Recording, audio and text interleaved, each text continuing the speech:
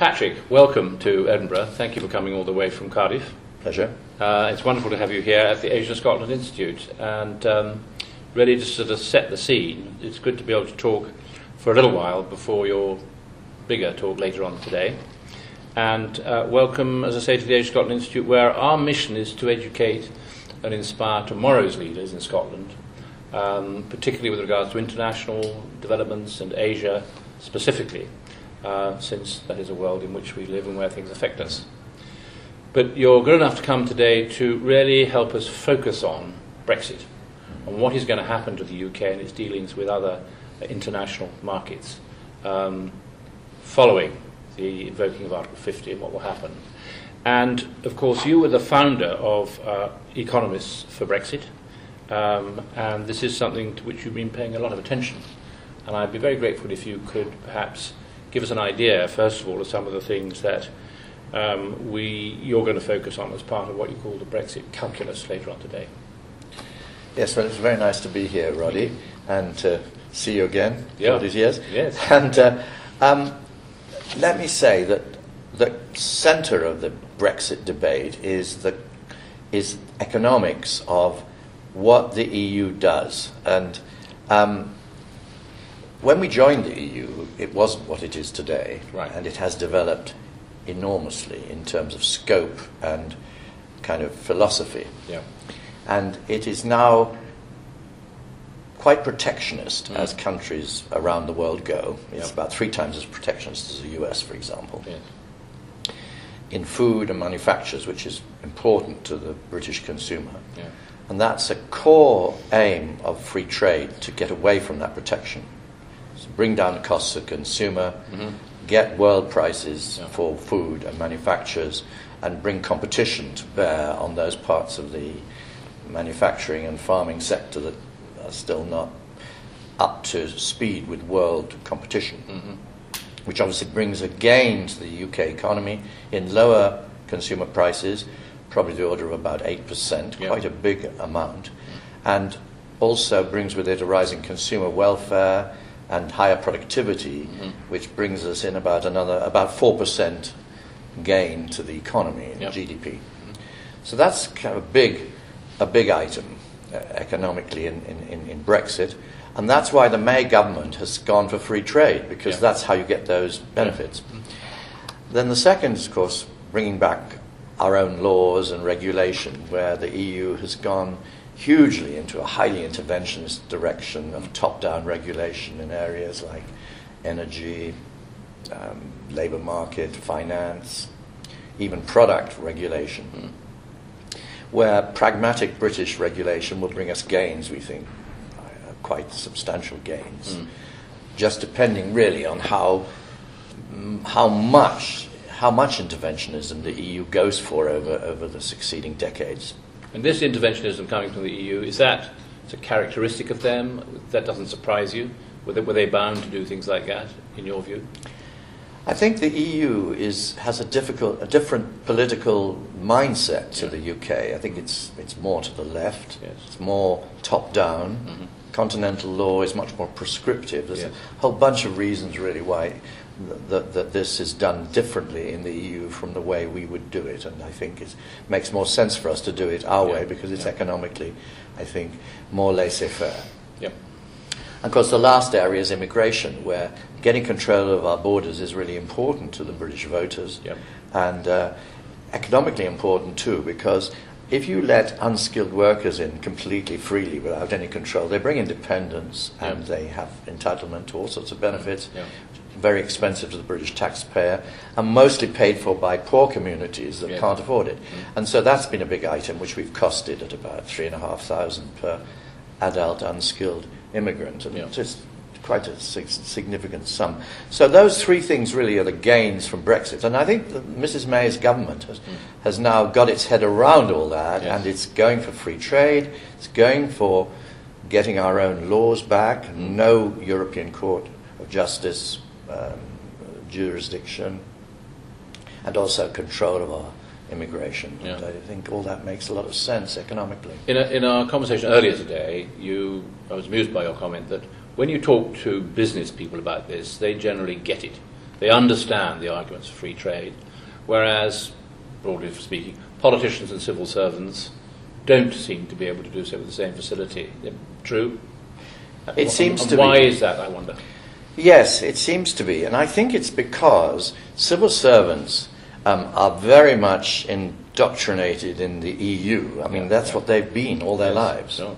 So they think of everything through the EU spectacles. Yep.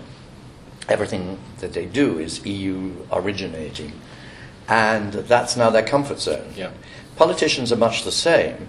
And also, I think that for civil servants and politicians, they don't really understand that trade comes from comparative advantage, and businessmen know that. Yes, yes. They know they're out there in the markets the whole time, and so they understand that. They don't necessarily like it. No. And so you'll find a lot of businessmen are against Brexit because, of course, their own interests will be badly affected. I mean, they'll have to face more competition. Yes. To which the answer has to be, well, sorry, you've had a good run, but now it's the moment of truth. You'll have to face up to world competition over the next decade or so, and I think that they understand that. Well, hopefully, as the nation of shopkeepers, as Napoleon referred to us, we'll be able to adapt to that. Although, again, amusingly, in an earlier conversation, we talked about the word entrepreneur, which doesn't have the same meaning in the French language at all. No, it doesn't. It doesn't. It means much more somebody who administers things, yes. Whereas we mean by it someone who's out there looking at opportunities of trade. And of course, when Napoleon called us a nation of shopkeepers, it was the greatest compliment he ever paid us because, of course, we do understand trade. Yes, it's in our blood because we're a nation of grocers, really. And we like our bills to be suitably low. Yeah. Yeah. We like quality. And we understand that comes through trade. And, of course, the background of our history, of course, it also makes us knowledgeable about trade because we traded with countries all over the world. Sure. And always have done. And we're a mercantile nation, aren't we? Exactly, exactly. A seafaring mercantile nation. And so, oddly enough, in the referendum, it was very easy to explain to Brits what it was all about. But the Remainers, were kind of adducing this sort of, it'll be terrible because we're outside the comfort blanket of the EU, without ever engaging with the intellectual argument of free trade. And in the end, of course, the Mrs. May's government, having, she was a Remainer, a reluctant Remainer, but once the whole battle was over, and they started to get their heads around the idea of free trade, which is good, but wasn't easy for them, given this all-embracing EU effect. Yeah. And I think the propaganda from the EU has always been, of course we're in favour of free trade. Not meaning by that the same thing as what I mean by free trade, which is free trade with the world. They meant free trade inside the EU's kind of perimeter wall. With the Common Agricultural Policy. With the Common Agricultural Policy, so that you get free trade, but in a very limited sense, inside a wall that keeps out free trade from the rest of the world. Yeah. The propagandists always played that bit of the perimeter wall down. Yeah. But you can't get away from the perimeter wall, and that's the point. Talking of walls sort of brings me on to the other great events that are taking place in the world. Trump in the US, China's position with the US and with Europe. Those as factors, the US, China, as it affects the whole Brexit topic. Can you comment on that? I think that's very important because there's been a lot of aggression from EU leaders saying, we'll give you a bad deal, you better beware, Britain, we are going to come after you, which is really stupid talk. And the involvement of President Trump and trade agreements with the US and possibly also trilateral trade agreements between the US and the EU brings a nice note of realism into the picture, because the truth is, if the EU doesn't do a deal with us of a free trade variety, they'll find themselves facing American food and American capital equipment and South Korean cars, but particularly the American end, suppliers of almost everything in the world at very good quality and good prices, taking away all our purchases from the EU overnight. And that would be pretty disastrous for a lot of industries in the EU. And the US are already Great Britain's biggest trading partner. they are already our biggest export market by a factor of nearly 3 compared with the next, which is Germany. Yes. So it gives you already an idea of how close we are to the US anyway. Yeah. And they would just love to do a deal whereby they can sell us food without any let or hindrance, all this GM which they would dispute, be able to do. which they'd be able to do. Yeah. At the moment, they're in dispute in all sorts of ways. They face huge tariffs to get into the EU market, including ours. And on capital equipment, where they're the world's biggest, most competitive suppliers of capital equipment, they're also kind of subject to huge tariffs from the EU and non-tariff barriers. Yeah. Here we are in Edinburgh, in Scotland, which voted by a fairly significant margin to remain in Europe. What's your message to listeners in Scotland who are watching this interview about anything in particular affect Scotland, or why Scotland should not be concerned about the United Kingdom coming out of Europe? Scotland, like Wales, like the Northwest, a very typical British region with very typical kind of structure, quite a lot of finance, quite a lot of manufacturing, and also farming. Yes.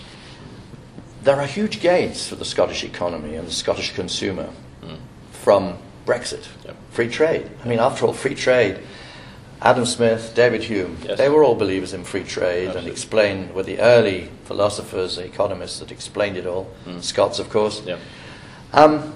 So it's in Scotland's interest. It's in the Scottish consumer's interest. And it would be a bitter irony if they followed Nicola Sturgeon into some sort of relationship with the EU whereby they were in the single market, inside the customs union, with all that EU protectionism and regulations and immigration. And across the border, the English consumer has prices 8% lower, GDP 4% higher. And Scottish consumers are having to cross the border to get lower-priced cars and lower-priced food, and are caught by the anti-smuggling police of Peebles and Gretna. And this would be a very sad moment for Scotland to follow, this Pied Piper of the Holyrood Parliament into a complete economic wilderness, really. Well, maybe she or they also will begin to understand the reality of what's going on. And in terms of Asia and dealing with China and dealing with the other major markets of South Asia, like India, how do you see that playing out? Well, free trade means free trade. I think the difficulty is that free trade agreements may be held up by all sorts of demands from India and China for unrealistic things, which what we really want is for us to be able to buy the best stuff out of India and China at world prices.